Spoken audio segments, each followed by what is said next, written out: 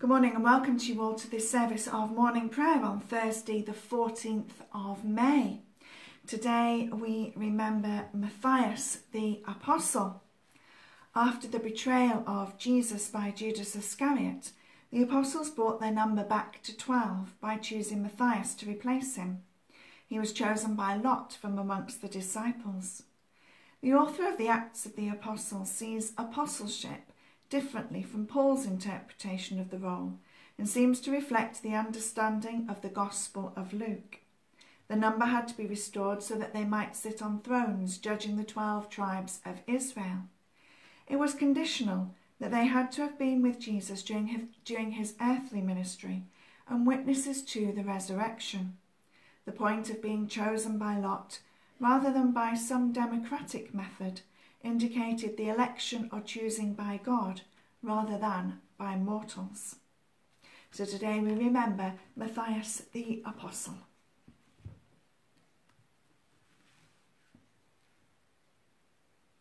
O Lord, open our lips, and our mouth shall proclaim your praise.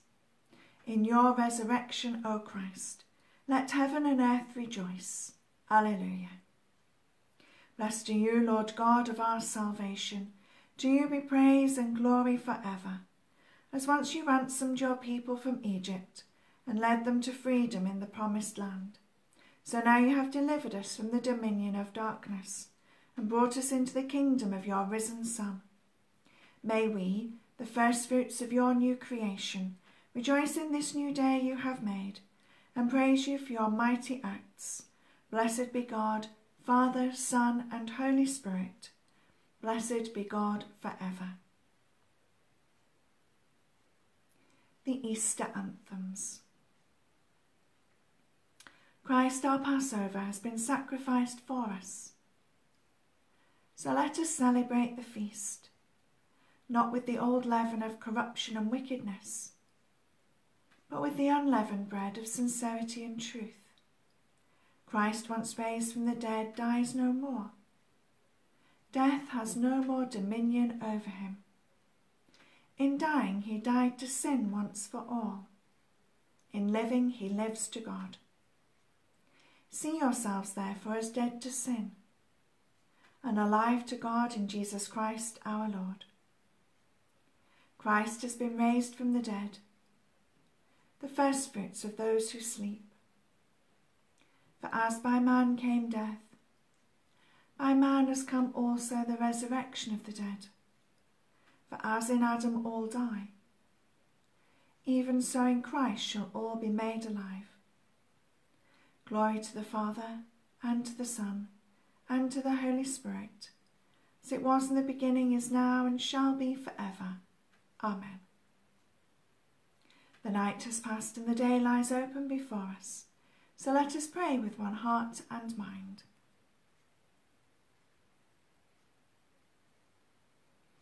As we rejoice in the gift of this new day, so with the light of your presence, O God, set our hearts on fire with love for you, now and forever.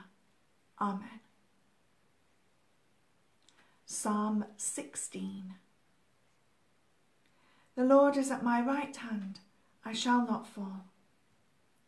Preserve me, O God, for in you have I taken refuge.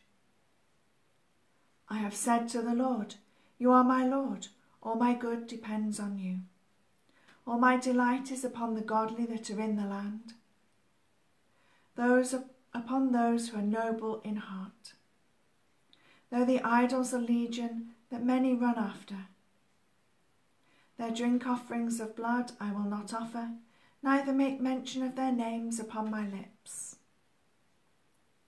The Lord himself is my portion and my cup. In your hands alone is my fortune. My share has fallen in a fair land. Indeed, I have a goodly heritage. I will bless the Lord who has given me counsel, and in the night watches he instructs my heart. I have set the Lord always before me. He is at my right hand, I shall not fall. Wherefore my heart is glad and my spirit rejoices. my flesh also shall rest secure. For you will not abandon my soul to death, nor suffer your faithful one to see the pit. You will show me the path of life. In your presence is the fullness of joy, and in your right hand are pleasures for evermore. The Lord is at my right hand, I shall not fall.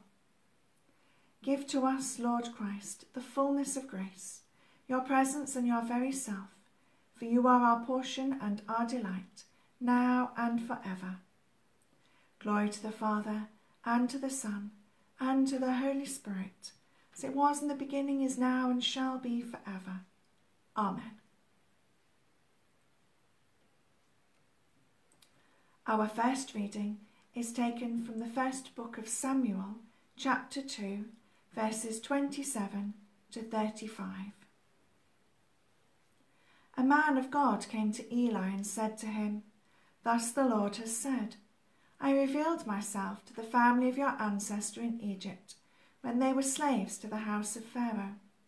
I chose him out of all the tribes of Israel to be my priest, to go up to my altar, to offer incense, to wear an ephod before me.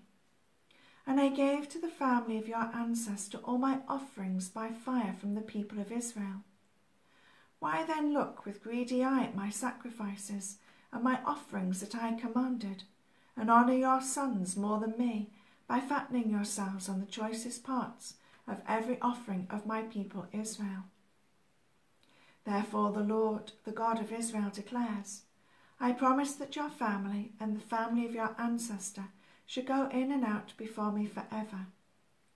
But now the Lord declares, far be it from me, for those who honour me I will honour, and those who despise me shall be treated with contempt. See, a time is coming when I will cut off your strength and the strength of your ancestors' family, so that no one in your family will live to old age. Then in distress you will look with greedy eye upon all the prosperity that shall be bestowed upon Israel, and no one in your family shall ever live to old age.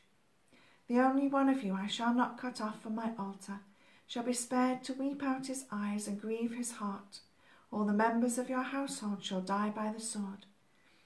The fate of your 2 sons, Hophni and Phinehas, shall be assigned to you. Both of them shall die on the same day. I will raise up for myself a faithful priest, who shall do according to what is in my heart and in my mind. I will build him a sure house, and he shall go in and out before my anointed one forever." Here ends our first reading.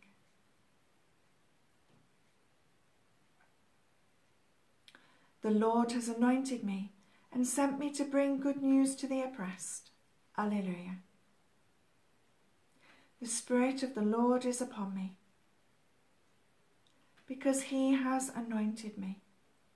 He has sent me to bring good news to the oppressed, to bind up the brokenhearted, to proclaim liberty to the captives, and the opening of the prison to those who are bound, to proclaim the year of the Lord's favour, to comfort all who mourn, to give them a garland instead of ashes, the oil of gladness instead of mourning, the mantle of praise instead of a faint spirit, that they may be called oaks of righteousness, the planting of the Lord, that he may be glorified. For as the earth puts forth her blossom, and as seeds in the garden spring up, so shall the Lord God make righteousness and praise blossom before all the nations. You shall be called priests of the Lord. They shall speak of you as ministers of our God. Glory to the Father, and to the Son, and to the Holy Spirit, as it was in the beginning, is now, and shall be forever. Amen. The Lord has anointed me and sent me to bring good news to the oppressed. Alleluia. Our second reading is taken from the book of Acts, chapter 2, verses 37 to 47. Now when they heard this, they were cut to the heart, and said to Peter and the other apostles, "Brothers, what should we do?" Peter said to them, "Repent and be baptized, every one of you, in the name of Jesus Christ, so that your sins may be forgiven, and you will receive the gift of the Holy Spirit. For the promise is for you, for your children, and for all who are far away, everyone whom the Lord our God calls to him." And he testified with many other arguments and exhorted them, saying, "Save yourselves from this corrupt generation." So those who welcomed his message were baptized, and that day about 3,000 persons were added. They devoted themselves to the apostles' teaching and fellowship, to the breaking of bread and the prayers. Awe came upon everyone, because many wonders and signs were being done by the apostles. All who believed were together and had all things in common. They would sell their possessions and goods and distribute the proceeds to all as any had need. Day by day, as they spent much time together in the temple, they broke bread at home and ate their food with glad and generous hearts, praising God and having the goodwill of all the people. And day by day the Lord added to their number those who are being saved. Here ends our second reading. The Benedictus. You did not choose me, but I chose you, and I appointed you to go out and bear fruit, fruit that will last. Alleluia. Blessed be the Lord, the God of Israel, who has come to his people and set them free. He has raised up for us a mighty Saviour, born of the house of his servant David. Through his holy prophets God promised of old to save us from our enemies, from the hands of all that hate us, to show mercy to our ancestors, and to remember his holy covenant. This was the oath God swore to our father Abraham, to set us free from the hands of our enemies, free to worship him without fear, holy and righteous in his sight all the days of our life. And you, child, shall be called the prophet of the Most High, for you will go before the Lord to prepare his way, to give his people knowledge of salvation by the forgiveness of all their sins. In the tender compassion of our God, the dawn from on high shall break upon us, to shine on those who dwell in darkness and the shadow of death, and to guide our feet into the way of peace. Glory to the Father, and to the Son, and to the Holy Spirit, as it was in the beginning, is now, and shall be forever. Amen. You did not choose me, but I chose you, and I appointed you to go out and bear fruit, the fruit that shall last. Alleluia.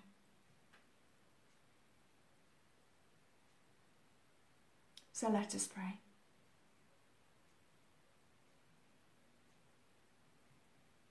So today, as we remember and give thanks for Matthias, who was chosen by Lot to replace Judas as one of the 12, so we pray for the way that God works in our lives, the way that God calls us to various different jobs, roles and responsibilities within our lives, for the things he longs for us to fulfill, and the gifts and talents we are given to be able to carry them out. We thank you, Lord, for all that we have. Even at times when we feel that so much is taken away, we can be grateful for the things that we still have: food on our table, shelter over our heads, the ability to be able to keep in touch with people on the phone or online. We know that there are so many in our world who would long to be able to take these things for granted. So we pray for those charities working in our world today, for those who are struggling due to lack of funds, but trying to keep their work going to help the most vulnerable and the poorest in our societies. We pray this week for Christian Aid, this Christian Aid Week, and the work that they do across the whole world. We pray for those who try to provide food and clean water, We pray for those who provide shelter and medical care, for those who try to provide education for those in need. Within our own land, we pray for our own government and for the leaders of all nations, for the decisions that they are making on our behalf at this time, that they may gather all the wisdom necessary to make those decisions, to provide us with clarity and a clear way forward. From our prayer intention, we pray today for Bishops Julian, Philip and Jill, and Archdeacons Mark and David in our diocese, as they lead the diocese and support the parishes through this time. We pray for the work that they are doing, for the messages they are recording, for the services that they are leading, for the advice that they are giving. We pray, Lord, that they too may be given that wisdom as we move forward and try to work out eventually how our churches may be open and as places of worship once again.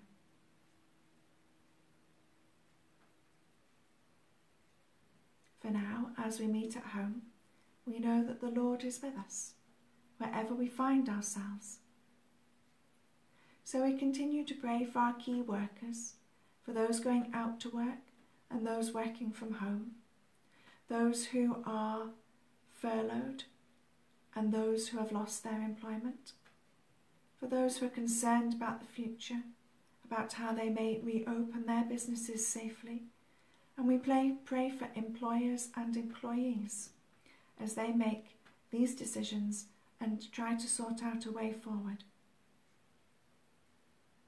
We pray for all who work in the NHS, across the many different spheres, and as other areas of the NHS begin to open up again, we pray for those who are waiting for operations and tests, for those who need to access other parts of the NHS.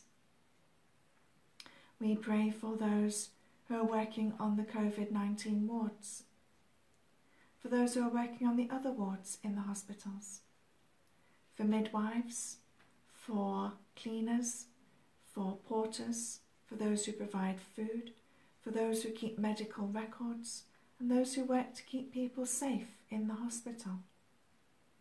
We pray for the hospice, for our GP surgeries and pharmacies, and for those who have continued to go out into the community to provide care for those in need in their own homes.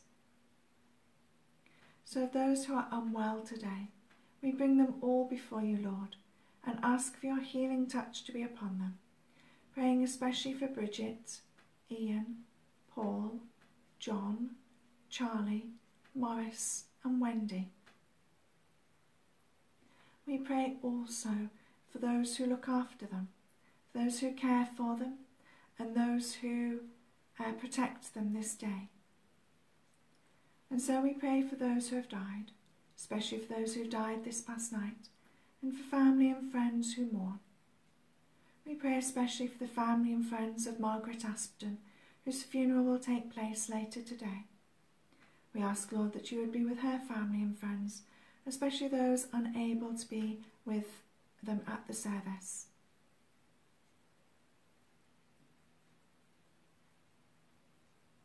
Almighty God, who in the place of the traitor Judas chose your faithful servant Matthias to be of the number of the 12, preserve your church from false apostles, and by the ministry of faithful pastors and teachers, keep us steadfast in your truth, as Jesus Christ, your Son, our Lord, who is alive and reigns with you in the unity of the Holy Spirit, one God, now and forever. Amen. Rejoicing in God's new creation, as our Saviour taught us, so we pray. Our Father in heaven, hallowed be your name. Your kingdom come, your will be done, on earth as in heaven. Give us today our daily bread. Forgive us our sins, as we forgive those who sin against us. Lead us not into temptation, but deliver us from evil. For the kingdom, the power, and the glory are yours, now and forever. Amen. May the risen Christ grant us the joys of eternal life. Amen. Let us bless the Lord. Alleluia, alleluia. Thanks be to God. Alleluia, alleluia. Thank you very much for joining me for this service of morning prayer, either live or a little bit later on this morning. It's been lovely to have your company with me today. Can I remind you that our evening prayer service this evening will be at 4:30, not 5 o'clock. I have a College of Canons meeting starting at 5, so evening prayer will be at 4:30 this evening. And it'd be lovely if you're able to join me for that service. In the meantime, do take care, stay safe, whatever this day may be bringing you, and you remain, as always, in my prayers. Take care.